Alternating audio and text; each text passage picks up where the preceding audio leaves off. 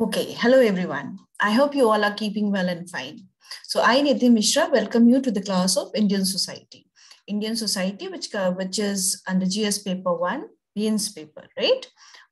Okay, so as we move forward, we have already discussed about Indian society in the introductory class yesterday, right?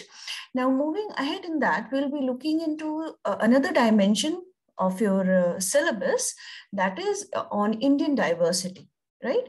That is diversity and also the underlying bond, which is very important. And usually the questions are asked on this.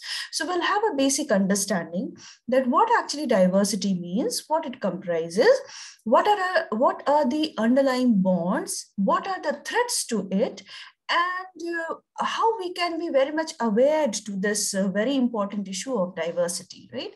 So quickly, I just want to share one PPT on it. I hope it will be useful for you all. So, so what exactly is what do we mean by diversity? See, first of all, we have to understand, and as we know, as we have discussed in our last class, that Indian society is a plural society. Right? It's a plural society because it is diverse in nature. I have discussed that diverse in nature because it has various markers, the markers of caste, class, race, ethnicity, religion, right? So there are various markers, right? So first of all, you need to understand that India is a plural society. India is a diverse society. India is a land of multicultural society, right? Where so many cultures exist together, right? So since we have so many cultures, yet there are, issues related to it. But the most important thing is that it adds a strong fabric to the Indian society, and it gives strength and unity, right? So it is actually, the Indian society is actually characterized by unity and diversity. Why it is characterized by unity and diversity, and why this phrase is very, very important, and it is ingrained because, our Republic Day also, we all are celebrating Republic Day. So it is also, this ethos is also very, very important, that how we celebrate our national festival. We all are different, yet we all are one, right? In that way, we can understand it. So characterized by unity, it is the basic characteristic is the diversity, and the very important and prominent feature is we all are united on one platform, on one front. So it is actually India as a land is actually the what I would say that it's a land of syncretic culture, where we see mixing of culture. For example, syncretic culture, the culture of Hinduism and Islam, we see it is very much evident in our country also. In its architecture, you can see various buildings which actually shows the impact of Islamic culture. So India is a land of syncretic culture, and also it's the synthesis of cultures, religion, and languages, which are spoken in our country. So there are diversity. So for first and most important thing that we all should bear this clarity in our mind, that diversity means differences. Like my fingers, all my fingers are not of same size. In the same way, we all are not same, and we can never be same. We are different, yet we are together. That is what is important to understand, right? So we all are different. And foremost thing is that diversity never symbolizes inequality. Always remember this in your mind, that diversity symbolizes differences. We all are different. We all are unique in ourselves. All the cultures are unique. We all, the languages spoken are unique, are different, right? So diversity signifies differences, variety. You can understand in this way, variety. Diversity signifies variety. We have n number of varieties on the basis of caste, class, religion, language, culture, right? So diversity, it's a land of diversity, which are there are various markers of it, right? And yet we are together. So always remember that diversity never signifies inequality. It never signifies inequality. It signifies that we are different, we are unique, you know, and now it depends that how we celebrate this diversity. Nonetheless, that diversity poses some problem, some threat, some issues, some frictions at times, but we need to celebrate this diversity. We need to accept this diversity. Why? Because India is a land of accommodative culture. India is a land of assimilative culture. We accommodate. Right, we have seen accommodation, we have seen so much of warfare, yet we have seen, you know, great emperors converting to giving up war and glory and converting and embracing embracing the love, the harmony in the form of Buddhism. You can say that the example which I am taking of Emperor Ashoka. So India is a land which symbolizes love, harmony, peace, right? So diversity, we need to celebrate diversity. We are different, yet we are together. So unity in diversity is actually the strength of Indian society. That is very, very important. And most of the time, the questions related to this are asked, right? Moving ahead, so as I have discussed, that diversity emphasizes differences. It emphasizes that we are unique, we are varied. We are varied in terms of our culture, we are varied in terms of our caste, our ethnicity, our identity on the basis of religion. So it emphasizes variety, it emphasizes variedness, it emphasizes differences. It never emphasizes inequality. Because I belonging to North India and somebody belonging to South India, we have different culture, we share different cuisine, we speak different language, but we are different, but we are not equal or unequal. We are different. We are varied in terms of our culture, our language, our look, our get-up, right? But it never symbolizes that we are equal or unequal. That is what is important to understand. Now, differences may be of various types based on biological, religious, linguistic that I have been talking about, that these are the markers of diversity. These are the markers of differences. These are the markers on which we are different, right? Language is spoken, caste, there are n number of castes in our society and our culture, right? Now, this is diversity, but this diversity leads to unity. Unity, what does it mean? Unity means that we are integrated, we are united, we are one, right? I belong to particular area, to particular geographical region. I speak different language, right? I look differently, you know, I eat different food, but yet I'm an Indian, right? So this feeling of oneness, this feeling of we-ness is very, very important. And this is what actually leads to integration. Now, always remember that, you know, one of the feature of society in general, I'm talking about in sociological perspective, you know, when you define society. So society is defined by its community, by its people, but at the same time, society has a very important feature that it has a boundary. Right? There is a physical boundary.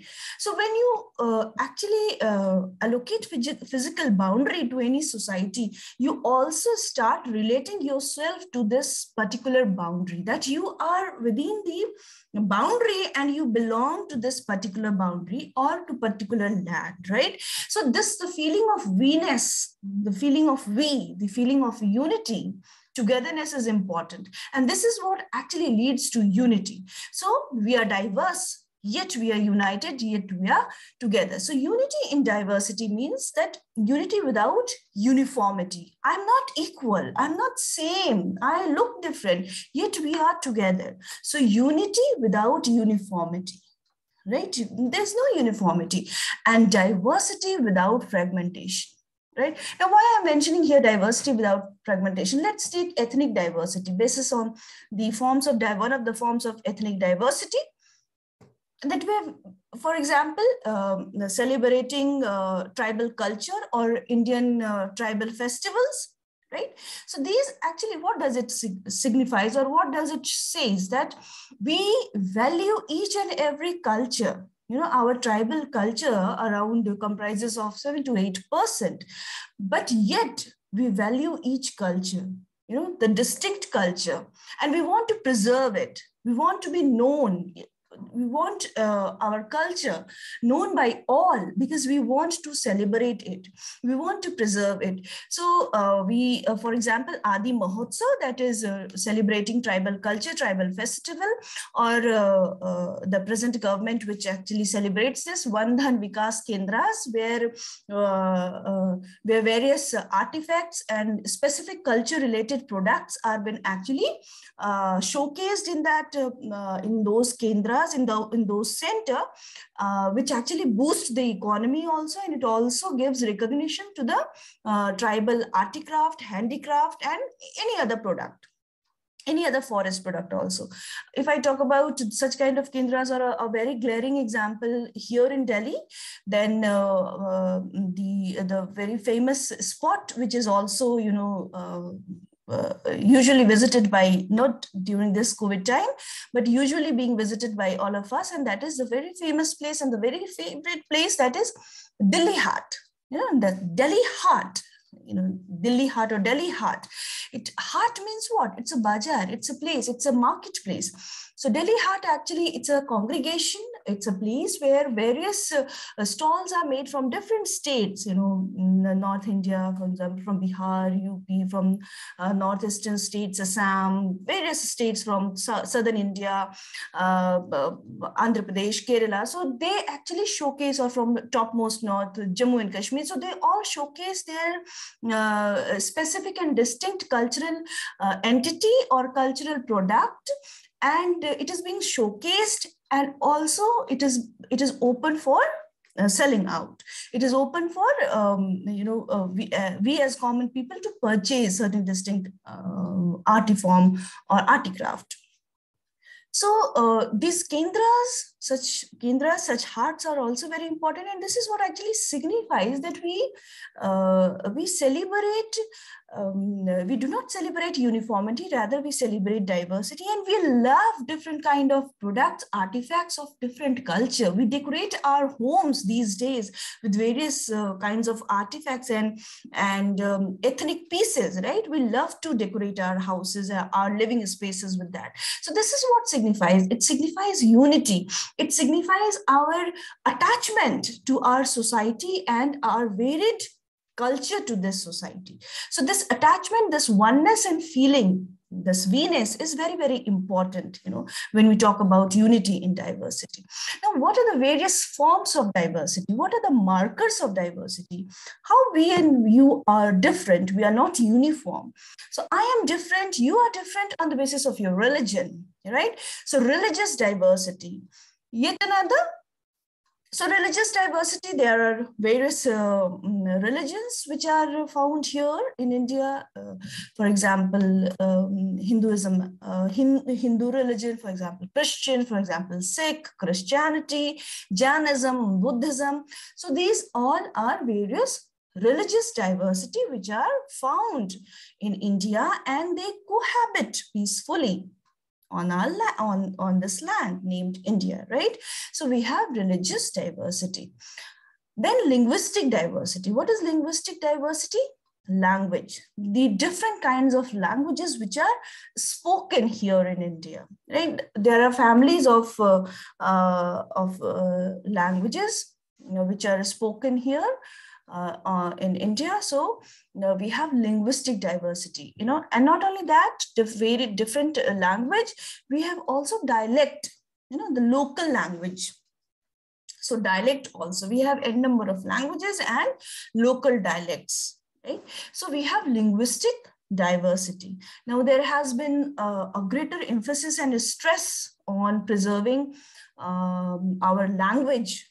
Right? Why? Because language has a very, very important, our mother tongue, mother tongue has a very, very important role in our education. So this national education policy, and 2020, NEP 2020 emphasizes on preserving mother tongue and also as a medium of instruction, mother tongue as a medium of instruction in the early years of education.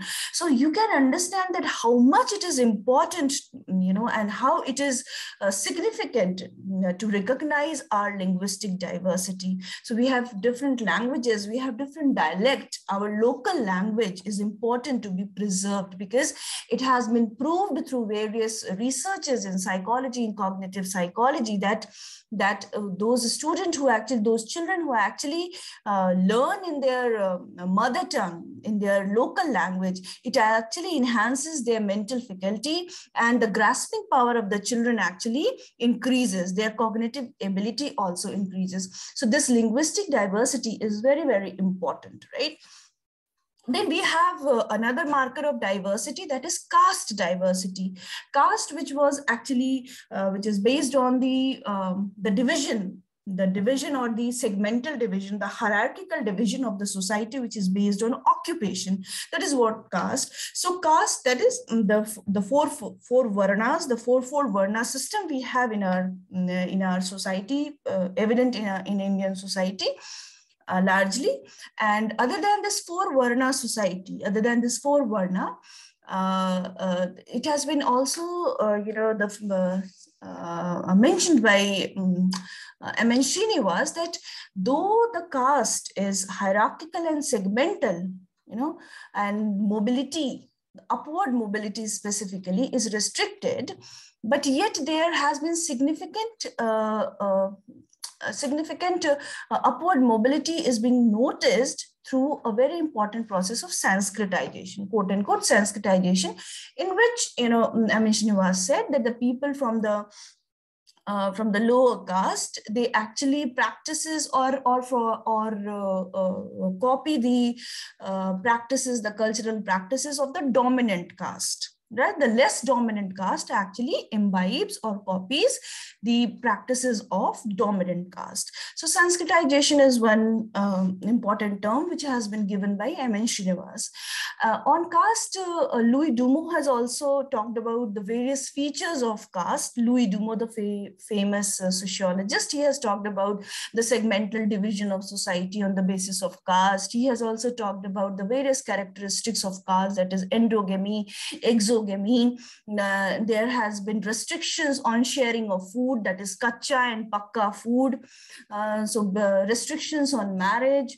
So these are the features which he has actually talked about, the famous sociologist Louis Dumont.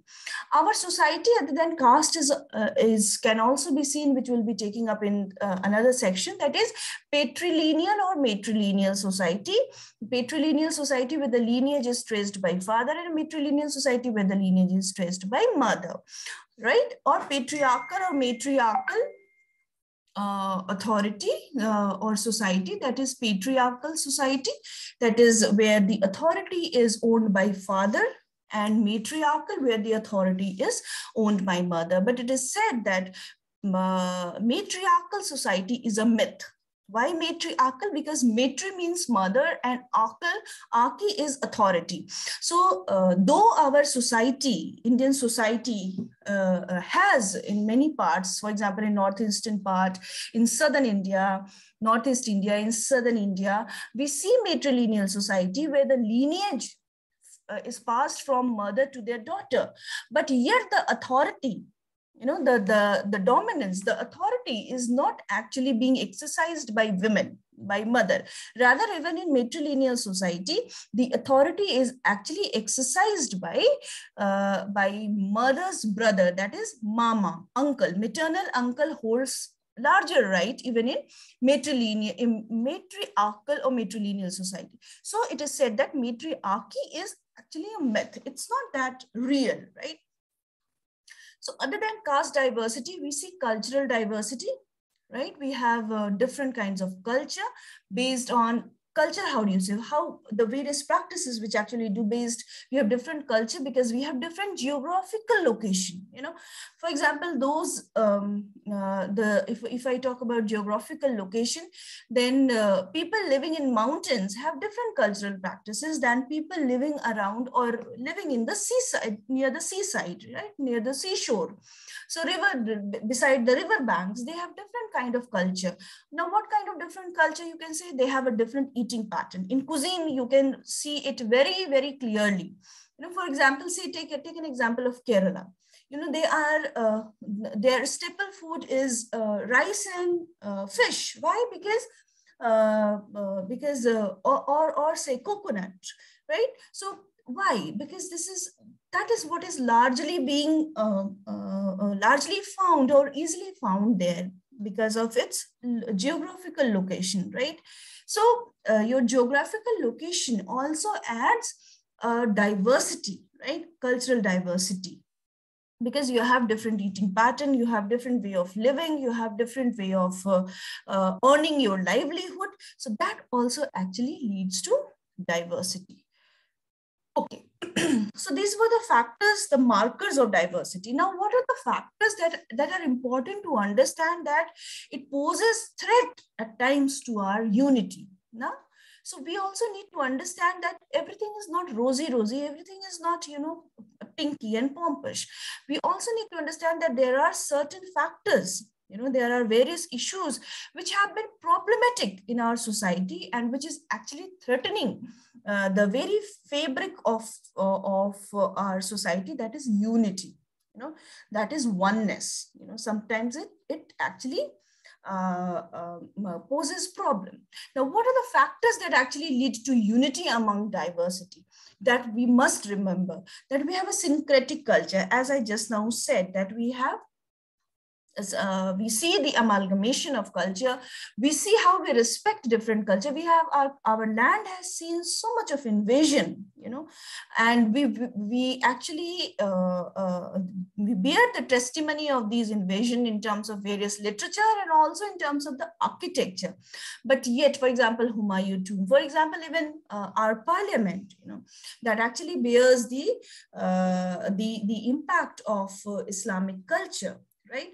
So we have syncretic culture. Yet another very important factor which leads to, or which is a kind of important factor to understand that it leads to unity among diversity, that we are diverse, yet we signify ourselves with one thing, that is the constitutional identity, our constitution, for which we actually celebrate our Republic Day.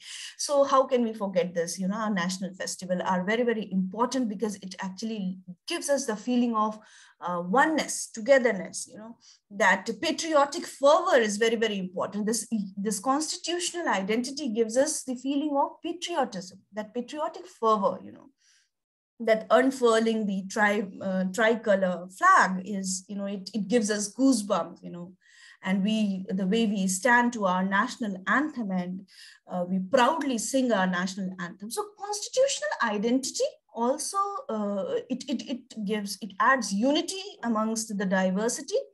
So we have one of the lengthiest constitution, and it has various features that it guarantees so many rights, our right to freedom, our right to equality, our so many rights are guaranteed by it. The three-tier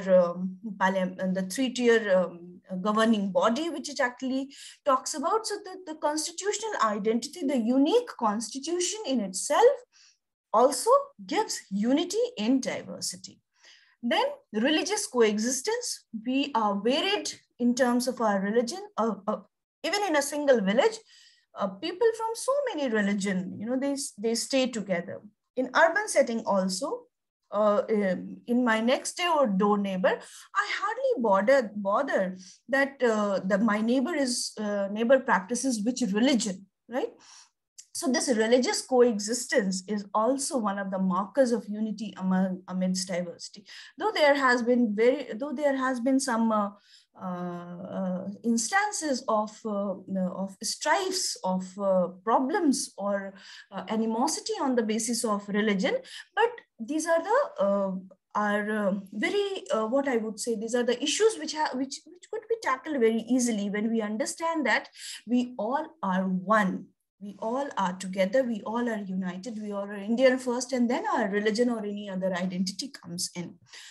Yet another factor which actually leads to unity in diversity in India is the interstate mobility, which our constitution allows, that me or you can visit any state. There are certain limitations in mountainous regions where we cannot go and buy land, but yet we are allowed to move freely anywhere in India.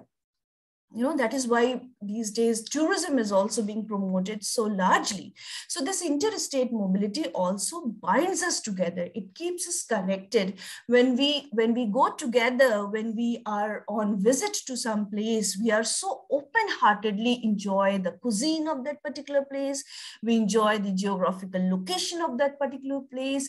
We try to buy some souvenir of that particular place. So we enjoy. So when we enjoy, when we feel of oneness, why we are able to go and visit any other state, because our government, our constitution allows interstate mobility.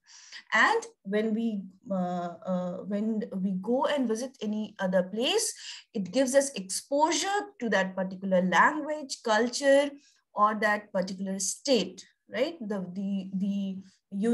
diversity of that particular culture, we enjoy it. So interstate mobility is also one of the factors which leads to unity amongst diversity. Yet another factor related to interstate mobility only, I would say that pilgrimage locations, pilgrimage and religious practices are also very important. It leads to unity. For example, I may be visiting in Assam, Kamakhya temple, right? So this is one of the very prominent place of goddess, and which one actually tries to visit, pay homage, right? So this also binds me to that place, to the particular culture of our northeastern states. In the same way, visiting maybe Badrinath, Kedarnath in the mountainous region. So there's pilgrimages also, the various religious practices also. What it does, it binds us together. We are different, we speak differently, we look differently, but yet we are together. In the same way, climatic integration via monsoon, for example, we celebrate various festivals on the basis of our monsoon pattern. For example, celebrating Bihu, Pongal, Makar Sankranti. So these are one of the examples, of various examples, which also binds us together. Then how can we forget in present time sports and cinema? Or today various web series which we see today on flashed on Amazon or Netflix, which OTT platform which we say. So this also makes us aware of various culture, of various cultural practices, and we stay united.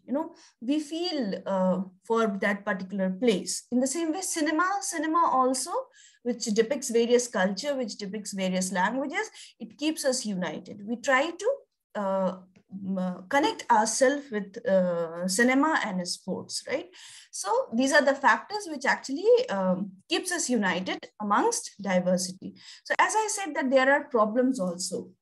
There are threats also, which actually shakens this factor of unity, which actually, sometimes disturbs this feeling of oneness, of togetherness, of unity.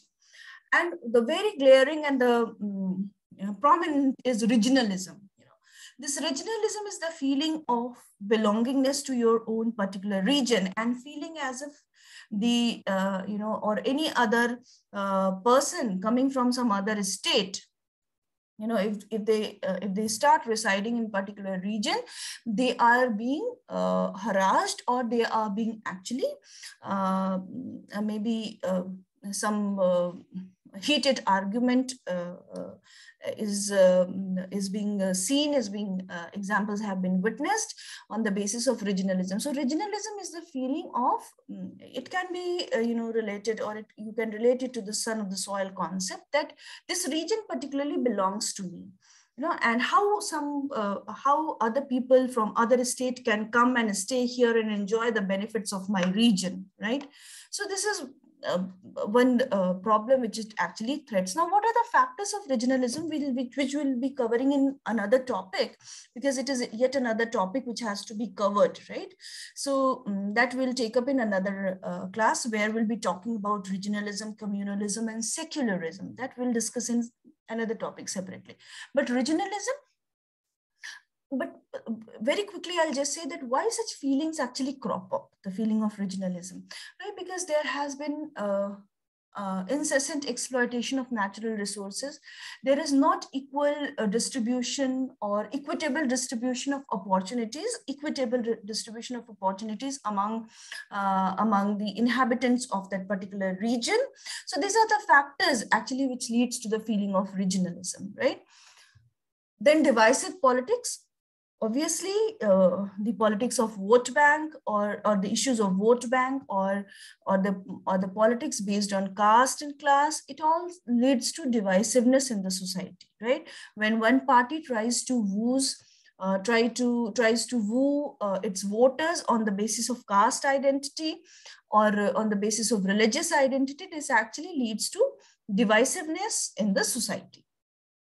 Then there are developmental imbalances, which in turn you can see it can lead to the problem of regionalism. What are the developmental imbalances? That some of the that economic backwardness, for example, one state is flourishing and the other state is poverty stricken. People are there, in a poor state, right?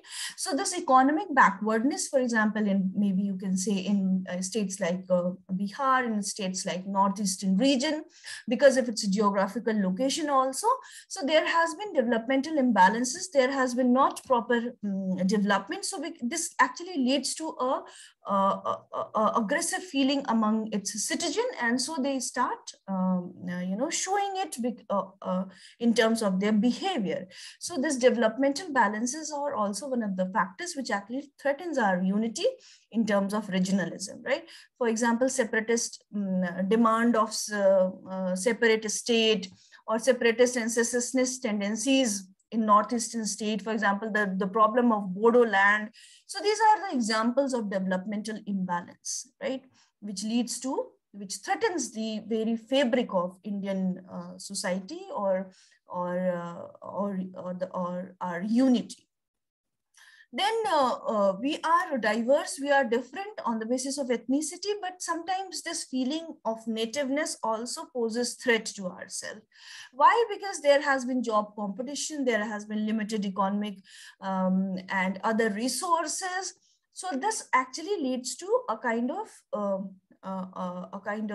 trouble, which actually poses a threat to unity and a threat to one's identity, that I am native of this particular place, so this place belongs to me. So there has been the instances of frequent clashes has been evident in Bodos and Bengali speaking Muslims in Assam, which are very, very frequent, and which can be seen, or which you can hear in news also.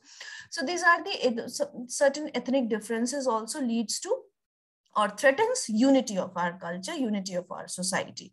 And this is further accentuated, this is further accelerated by the concept of son of the soil, that the soil belongs to me. I am son of this soil. Now this is again a gender biased concept, but this I belong to this particular area, I belong to this particular state, so this state is mine more than you. So such kind of differences, such kind of issues also leads to problem towards the unity in our country. For example, we all have seen, and we all have read in the newspaper that how in Maharashtra there has been clashes between Maharashtrian and people who have migrated people who have migrated from Bihar and Uttar Pradesh, so they have been squashed. Also, they have been thrashed and tried to pushed out of the state. So such kind of problems actually, these are the problems which are threats to our unity, to India's unity. And why it is so? It is because these are the problems which are interlinked, the developmental imbalances. There has been job competition, the resources are limited. So because of those factors, such kind of problems and issues, they actually crop up, right? Now, yet another factor which also leads to, which also threatens our unity is the geographical equation. If any location if it is quite far flung or there is no proper connectivity, then that also leads to a feeling of isolation, a kind of alienation, that we are alienated, we are not connected. So that also leads to a threat to unity. Now, interstate conflict, because of various issues, for example, a Kaveri issue, which is very, very important, these days, again, the river Kaveri dispute. So interstate conflicts because of various issues, because of maybe linguistic also, languages also spoken. So this also leads to interstate conflict, and which further threatens the very fabric of our country, that is unity. But the very important point which you all have to remember, which we all as a citizen of our country remember, that these problems are there and very much there. They are a very real problem. But the problem is not of diversity per se. We shouldn't say that this diversity is posing us trouble. This diversity is posing us problem. No, the problem is how we accept diversity. The problem is that we are not able to accept open or wholeheartedly our diverse culture, our varied culture.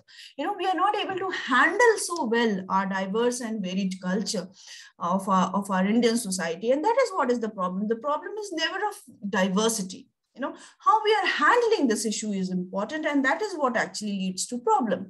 So the problem of regionalism, the problem of communalism, the problem of ethnic conflict have all arisen because the fruits of development have not been equitably distributed, because the benefit of economic development has not been equitable in all the states to all its citizens, right? So that only actually leads to a feeling of aggression, a feeling of a hatred among us. That is what actually leads to such kind of feeling. Somewhere we feel deprived. That is, we are not enjoying the opportunities which are being enjoyed by others.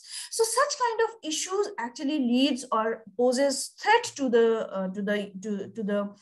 our country's unity. But again, here I would stress that the problem has never been posed by the diverse culture of India. The problem we see because we are not able to handle the diverse culture so well. That is what is very, very important, right?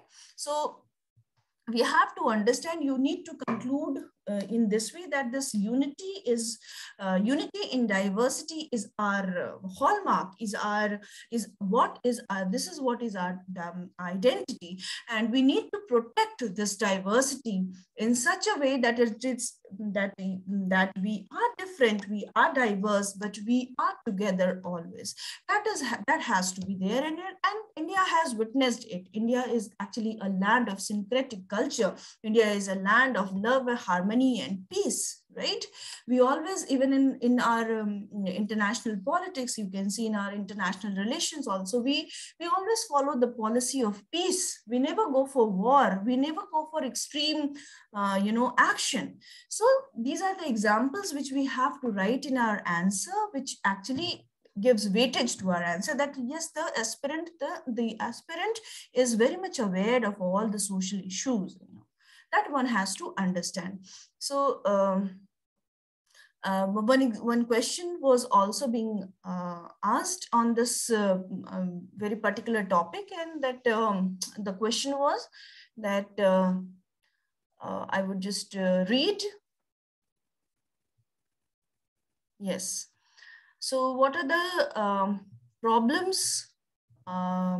Examine historically proven sources of unity, proven sources of unity in midst of diversity in India. 10 marks question has been asked in your Mizoram Public Services examination. That is what is important to understand. So it says that examine historically proven sources of unity. So these are the sources of unity that we have discussed amongst diversity, that we are diverse, we are different, yet we are together. And that is how you have to substantiate your answer, that what are the factors, what are the markers of diversity, what leads us, what and how those factors leads unity in diversity, what are the factors, what are the sources from where we are drawing unity, and what are the problems that are posing threats to this unity of our India, right, towards India's unity. So with this, I end your class here, and in our next class, we'll be discussing women's issue, women's movement, and role of women's movement, women's organization, and further we'll be moving up. Thank you so much.